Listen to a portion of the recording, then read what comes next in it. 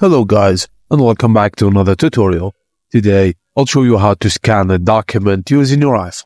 With your iPhone's camera directly to capture a document.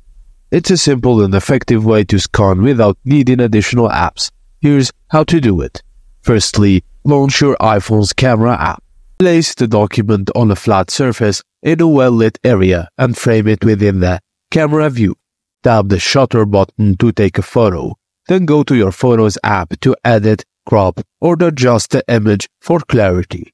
This method provides quick access to a document without needing third-party apps. You can later enhance the image using native editing tools, which give you flexibility for further improvements. Once you've edited the image, you can save it as a scan, share it, or print it as needed. And that's it, guys. Thank you for watching, and please don't forget to like and subscribe for more.